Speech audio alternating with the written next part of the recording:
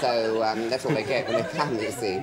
But what were you doing before the settee arrived? Were you sitting on a high chair? No, it was these friends that said, you know, well, while you're waiting for Death, dear, why don't you give a party? And I thought there's nowhere to sit them, because I've got no chair, one chair for myself, I've got nothing else. And they said, well, buy a settee and have a party. So I did this casserole. I was told it was a very good thing to do. I live alone, you see.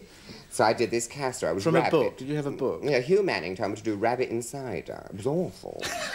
They all said, oh, look, I've got some money. They said, oh, let's go out, you know.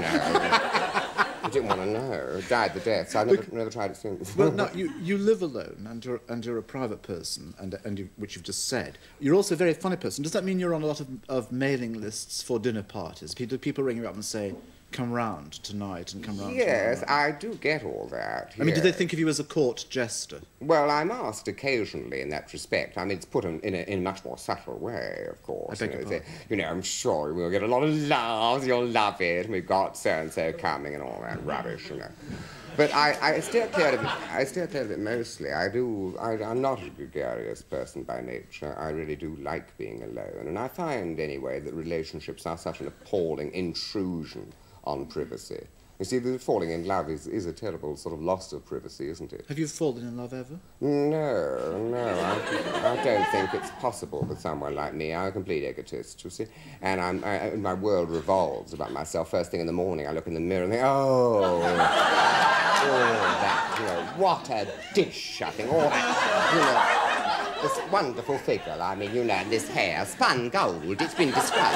I've been described as, you know, a head of spun gold. I hope they're getting it in colour. And I love all that aspect of myself, you know, and I spend hours looking at the body and thinking all this beauty, you know, and I wouldn't want to share it, you know. Listen, you must have actually stashed away quite a lot of money. I mean, you're always in work. No, not at all. I'm not stashed away. Well, wait a minute. You work a lot. You're very popular. Yes. You're on radio, on television. I mean, you delight us all. You're on the stage, you're in films and things.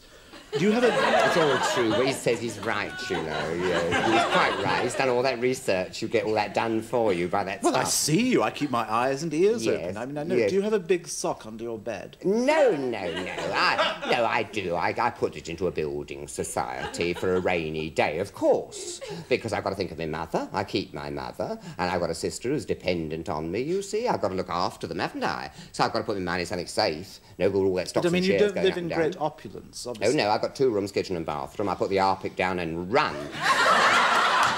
Well, the smell is atrocious, isn't it? It's appalling.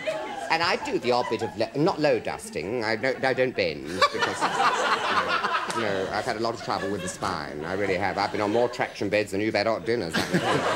Things they've done to me. But you rush around with a duster. I rush around on the odd occasion and sort of blow everything, you know, and clean it all up and do that. Every now and again, I have a great spring clean.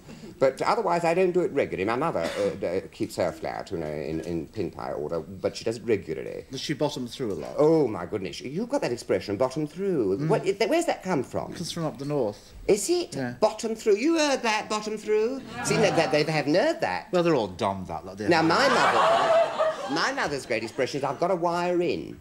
I've got to wire in this morning. Because if she's late, wire in, which comes from some rural practice where they wired in at the end of the year the sheep and counted them. But it does. What does it mean? It means get yourself together. It means get organised, get the whole thing done, yes. Yeah.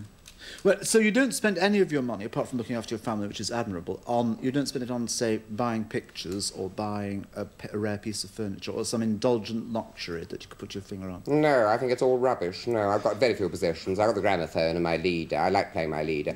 And I've got the books, you'll see. You'd make a very good monk, wouldn't you? Yes, that would appeal to me very much. But I went to Topolou Monastery when I was in Crete, because Beverly Cross said to me, we've got to go to this monastery. It's where Makarios served his novitiate. And we arrived there, and this drawbridge was lowered. And this monk in a chimney pot at Greek Orthodox Church, you see, was on the battlements with a feather duster, and I thought, well, you're wasting your time, girl, because all the wind was blowing it straight back, you know. I thought, wasting the time. But he came down off the battlements, and I said, we're from England, you understand? He said, you want to see the mosaics? And I said, yes, we've heard a lot about them. They were very, very, very beautiful Byzantine mosaics. And they show the disciples washing the feet of Christ. They were beautiful. And we were standing looking at them, and he was explaining how they'd got all the old whitewash that the Turks had smothered them over with. And I was getting quite interested. And when we left, I said to Beverly, you didn't appear to be at all interested in what that monk was saying about those mosaics. He was a charming old boy. And you kept backing away. And he said, well, I saw the lice in the beard. And of course, they were all, so it was all jumping, these lice. I said, well, I felt awful for the rest of the journey. I couldn't stop itching the whole time I was in Crete. But you'd be a very clean monk if you were a monk. Oh, I would. There would be no jelly under your soap. There'd be no jelly, and there'd be no dust either. And I'd like you sometime to show me around your mosaics. Kenneth Williams, thank you very much.